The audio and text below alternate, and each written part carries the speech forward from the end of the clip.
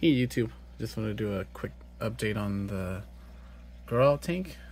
This is supposedly my Beanie tank, but I did have to move some of the Islatums in here.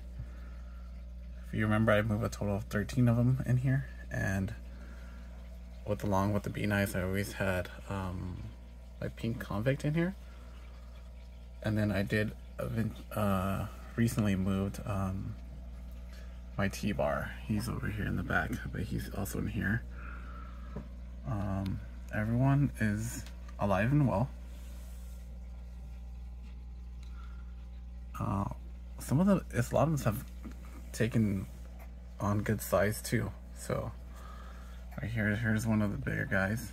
I think that guy in the back over here, if I can get it to focus, he's probably the biggest of the pack.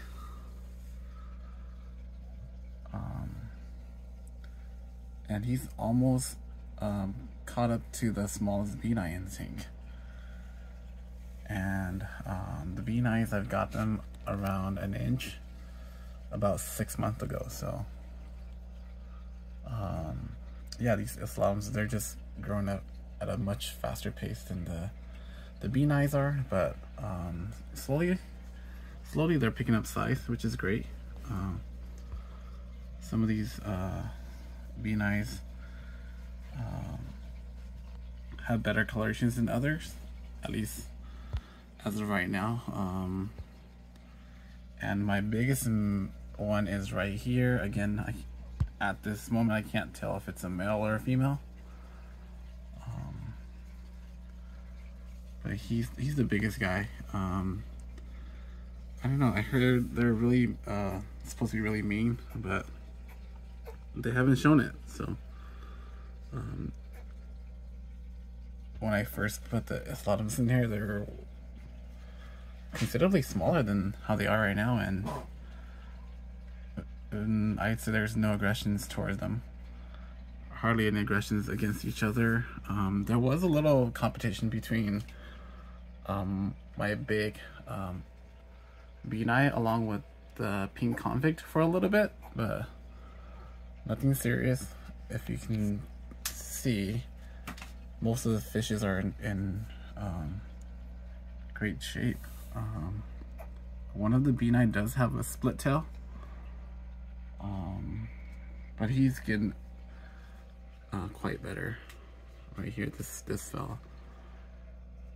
And again, with the growing slow growth, I think they heal quite slow too, because I believe that was when I first moved them in here with a divider with the bigger Islatum. And I believe this is the fellow that went to the other side. Oh, he's hiding now. But he's the one that went to the other side of the tank. And kind of got picked off by the bigger Islatum pair.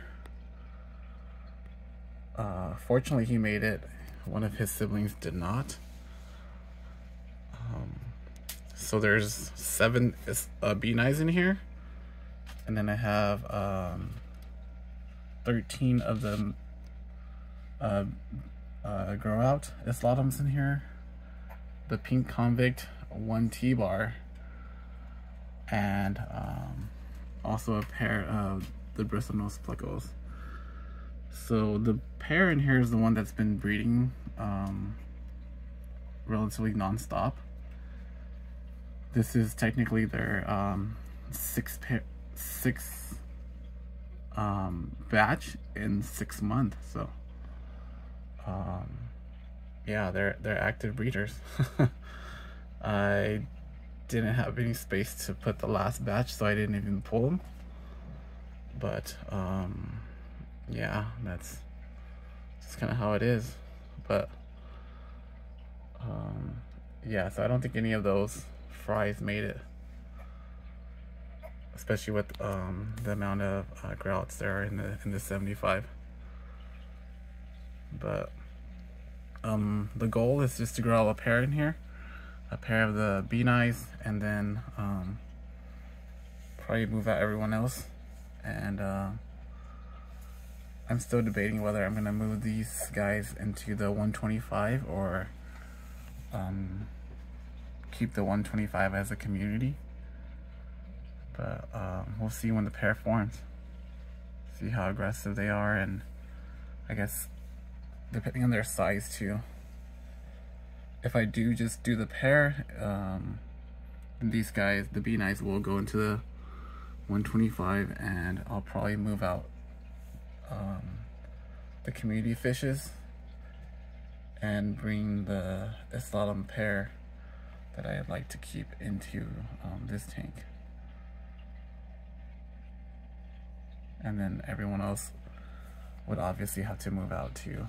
But yeah, that's gonna be the plan moving forward. But yeah, just wanted to show how everyone is doing in here. So far, so good, and let's keep it that way. All right, till next time, guys. Checking out.